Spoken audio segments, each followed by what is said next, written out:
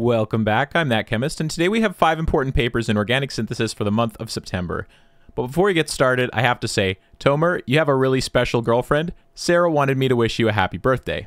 So let's get started. The first paper is the oxidative cleavage of alkenes from Danielle Leonori's group. Last month we had another oxidative cleavage paper using nitroarenes, but the paper from the Leonori lab was still in review, and so now it's published. Here we go. Some of the highlights include the oxidative cleavage of styrenes as well as aliphatic alkenes. In the previous method reported last month using 4-cyano-nitrobenzene, the types of alkenes that were tolerated were somewhat more limited, or if other alkenes were used, the yields were lower. Although from the Leonori lab, we have a method that's more amenable to the different functional groups and contexts that you might have an alkene in. Additionally, they show that a suite of nitroarenes can be used, and they employ some clever tricks while they're going along the way. So to give you an intro, first this alkene is unable to do a cycloaddition to a nitro group, so they need to photoexcite it because thermally this addition isn't able to occur. And so this excited state, once it occurs, goes through the formation of this diradical species, which forms a new diradical species, which can then recombine to form this 5-membered ring. This is then able to undergo a cleavage to afford 2 carbonyl compounds. Depending on whether this is a di, tri, or tetra-substituted alkene, you'll get different types of products. And so the mechanism of this reaction was explored a couple different ways. There's 2 different paths that it could go through. The first is through the formation of an aldehyde as well as this carbonyl imine, which could then be hydrolyzed by water to afford a hydroxylamine as well as the corresponding carbonyl. Alternatively, this could undergo another process affording both carbonyls as well as a nitrine. Although the nitrine that forms here wasn't actually seen in any of their experiments, so some mechanistic investigation that they did is shown here. They form this adduct to this very sterically hindered alkene, which is now a 5-membered ring. When the adduct was treated with acetonitrile water, they get 2 equivalents of the corresponding ketone as well as the hydroxylamine. Although when they did this in the absence of water, it underwent a cycloaddition with the acetonitrile, which is something Figueroa might do, giving this interesting adduct shown here, as well as 1 equivalent of the ketone. And so another really clever trick that they employed in this work was the removal of this hydroxylamine. So an issue that they were having during their purification is that this hydroxylamine kept condensing with their aldehydes or ketones. And so to remove this and to just totally take it out of the equation, they had a couple different workup procedures. One of them was to use potassium biphosphate in the presence of urea. This converted it to the corresponding species K, shown here. Alternatively, they were able to react with maleimide, forming this adduct shown here. Both of these compounds just took the hydroxylamine out of the system, and then it was easier for them to do their purification. Now, in terms of the chemistry itself, while all the alkenes were able to be treated with 4-trifluoromethyl-nitrobenzene, they found that when they tuned the reagent, they obtained improved yields. You could just use N1, which is 4-trifluoromethyl-nitrobenzene, although if you screen a suite of these, you might have better outcomes. In some instances, they would use hexafluoroisopropanol. This was just to help polarize the excited nitro species so that less CH abstraction would occur. And as shown here, you can see a lot of different aliphatic alkenes were all well tolerated, and they have a massive scope in their paper that I encourage you to go check out. Now, they also examine the selectivity between 2 different types of alkenes, as well as the selectivity between an alkene and an alkyne. In the case of the alkyne and alkene, they only saw the alkene getting cleaved while the alkyne was not touched. This is quite impressive. Additionally, they found that depending on the different nitroarene that was used, they got different selectivity across different competition experiments between the 2 different alkenes that were present. And so in their case here, N8 is just nitrobenzene, and that worked the best in terms of selectivity between the 2 different types of alkenes. So the second paper for today is from Sarah Reisman's lab. The lead author on this paper, Jeff, is actually an active member of the Discord, which was nice. I saw this paper when it was a preprint, and I'm excited to see that it's finally published. And so the highlights of this paper include a really clever synthesis of several Matrine natural products from readily available starting materials. They literally just use this diacetyl chloride and pyridine as their starting materials, and they elaborate one natural product into several other natural products. These are some examples of the different Matrine alkaloids, and the strategy that they employ is the use of pyridine with this diacetyl chloride, forming this adduct shown here, which is quite an impressive transformation as several carbon-carbon bonds are formed. Additionally, they did this with an analog with a methyl group, and they were also able to form an enantiopure form of compound 16. So the proposed mechanism of this is as shown. First, the pyridine is able to get acylated by both acyl chlorides, 2 equivalents of pyridine react. Then this enolate-like species forms, which is then able to attack the iminium of the pyridine, which then forms a new carbon-carbon bond. Through the movement of some electrons, we have another 6-membered ring formed shown here, although there's an off-cycle intermediate that they detected by proton NMR, where this carbonyl is able to get reattacked by the chloride, displacing pyridine as a leaving group. So this is in equilibrium. I think this is quite an interesting intermediate, and I'm surprised that it's stable. Now, once intermediate 2A is formed, through hydride shift we form 12, and that's how they get this key intermediate for a lot of their work. Once they have this compound 12, They were able to fully reduce it to this scaffold 11, first through the hydrogenation of all of the double bonds, followed by a lithium aluminum hydride reduction to reduce the lactams to amines. Then they were able to use this really cool chemistry that I wasn't familiar with, where the nitrogen is able to coordinate BF3. They found that the lone pair of the nitrogen connected to carbon 15 was actually more available, while the other one was pointed more to the inside of the system. And so the BF3 mainly coordinated to nitrogen 2, which is nitrogen 2 shown there. And so once they formed that complex, they were able to use this chemistry using T-butylene as well as potassium terbutoxide in the presence of T-meta. That lithiated position 15 with 10-to-1 selectivity over this other carbon. And then they were able to trap that lithiated species with various different electrophiles. Initially, they tried screening a lot of different enzymatic conditions to do oxidation on carbon 15, but they weren't successful. So what they ended up settling for was trapping that lithiated species with methyl benzoate, affording a ketone that upon treatment with oxygen afforded this lactam, which is isomatrine. So isomatrine is one of the natural products that they wanted to synthesize. Initially, when they tried to make this, they had made the N oxide at nitrogen 2. As I'd said before, you can see nitrogen 1's lone pair is pointing into the middle of the system, while nitrogen 2's lone pair is more available. Unfortunately, they weren't able to do too much useful stuff with this N oxide. When they tried to treat it with acetic anhydride and eliminate it, they got elimination at the undesired position.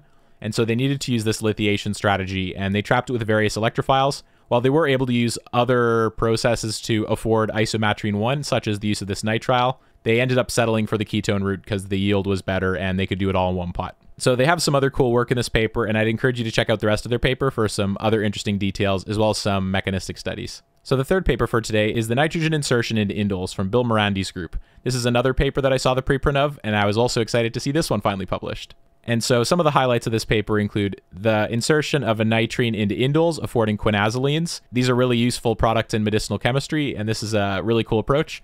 So basically what they have to do is they have to protect the nitrogen, otherwise the nitrine would attack at the end of indole. Once they form that aziridine species, it's able to rearrange, affording a quinazoline. And so they found that this chemistry tolerated a wide range of functional groups and substitution patterns, although they did struggle a little bit with nitriles. Essentially, the mechanism is as follows. The nitrine is able to react with the double bond of indole. This is then able to undergo a rearrangement through the elimination of the silane protecting group and through the extrusion of iodobenzene, affording their quinazoline product. Now, if they had blocked that position somewhat, they could get a different insertion, forming a 6-membered ring where the nitrogen is a piperazine. And so they did some studies to see why that formed, and I'd encourage you to check out their paper to read more about that. When they did this with a 7-membered ring, it was 2-strained, and they ended up having it trapped by methanol. The scope of this paper is pretty decent. Here you can see several examples where they have this ketyl, this amide, this alkyne, a TBS-protected alcohol, sulfones, as well as derivatives of melatonin, derivatives of tryptophan, and several other interesting scaffolds that it's definitely impressive to see. So this is really cool chemistry, and I'd love to see this getting used in some medchem discovery campaigns moving forward. So the fourth paper for today is the detection of short-lived radicals. I don't have too much to say about this one, other than it's a new method for radical trapping that everybody should be aware of, especially in the synthetic community. This work was done by Andrew Rickard and Victor Cheksik's group. The highlights of this paper include a new method to trap short-lived radicals. So sometimes radicals have a very short half-life. You want to trap them as quickly as possible. Maybe tempo won't do the job. So tempo is one of the go-to methods of doing that. So they give us some alternatives in this paper. And this utilizes something called SH2'. It's kind of like SN2', where you have a nucleophile adding into an allyl bromide, and then bromide is the leaving group. Although in this case, a radical adds in and tempo leaves as the leaving group. They produce a couple new compounds that can be used for this purpose. Additionally, if they use additives such as styrene, you can get other adducts that form, and then maybe you can see them by ESI to confirm whether or not you actually have the radical you think you do. And so the 3 different methods shown here are the traditional method, where you're trapping your radical with tempo, for instance, forming this cross-coupled adduct that you can see by ESI usually. Additionally, there's spin trap radicals, where you have a stable radical formed as the product. Or finally, you have the new protocol that they mentioned here, where the radical can add in through an SH2 reaction, sending off tempo as a leaving group. This adduct that's formed can usually be detected by mass spec. So what they did is they prepared 2 different reagents, chant and dedant. Most of the stuff that they talk about in their paper is with chant, but they do have some examples with dedant. The advantage of dedant is it has a dimethyl amino group that can ionize more easily by ESI, although chant still does have an amide group, and that might still ionize easily. And so one example here is they take benzyl mercaptan. In the presence of photoredox conditions, they generate a thiobenzyl radical. This thiobenzyl radical is able to get trapped directly through their SH2 trap. Alternatively, it could react with styrene, producing a carbon-centered radical, which could also react with their radical trap, forming another adduct. Finally, they could have this radical trapped by the tempo that was formed. And so there's several different options for trapping the radical as it forms. This way, you should get a hit if your radical is present nonetheless. If you needed to tune this a little bit, you could also tune this strategy and make another thing that would be amenable for your applications. So a new strategy for radical trapping, definitely useful. If you want to see some more examples from their paper, they do some ozonolysis and they trap some other interesting radicals. I'd encourage you to go and read the full paper. Now, the fifth paper for today is decarboxylative aerylation. This is from Phil Barron's group. There's a lot of authors on this paper, and the highlights of this paper include the use of silver in conjunction with nickel catalysis for electrocatalytic decarboxylation, and they demonstrate that this works better than some of the contemporary methodologies, and it utilizes simple reagents, and it has valuable product. It's air stable, water stable, and they even use lower purity solvents to demonstrate that this is something people could actually use. And so some of the highlights of the scope are that they were able to use aryl iodides, bromides, and chlorides. They will usually compare them in most cases. And they combine this with redox active esters in the presence of their electrocatalytic conditions. And they're able to undergo decarboxylative cross-coupling to afford their sp3, sp2 coupled products. Some examples of their scope are shown here, but they have a lot of examples in their paper. And I'd encourage you to go and read the full thing to really convince yourself that this is useful chemistry that you want to try. Now, I personally haven't ever done any electrosynthesis, but I would be interested in trying my hand at some point. As you might expect, they use the electrosyn. This can do multiple reactions at the same time. I might be interested in doing a video on the electrosyn at some point in the future. If you're working for ICA or you're involved in the Barron Lab and you're interested in having a conversation, I'd encourage you to reach out. They also demonstrated that this chemistry could be scaled up to flow. And they do some other cool chemistry in here, such as in situ formation of the redox active esters. And I'd encourage you to go read the full paper because there's a lot of chemistry packed into one paper. So the takeaway from this is a new way to couple redox active esters. The advantage of using silver in this chemistry is it prevented fouling the electrode. Additionally, the silver helped keep the catalyst alive longer, and it also reduced the overpotential needed for this chemistry to happen, which greatly improved their functional group tolerance. It's a good paper, and I was really pleased to see it. So normally we only do 5 papers, but we have an honorary 6th paper in honor of Bob Grubbs. Bob Grubbs passed away earlier this year. I had the pleasure of hearing him speak at my university on one occasion, and every seat in that room was full, including the entire floor of the room. People were sitting everywhere, and he gave an excellent talk. He will definitely be missed.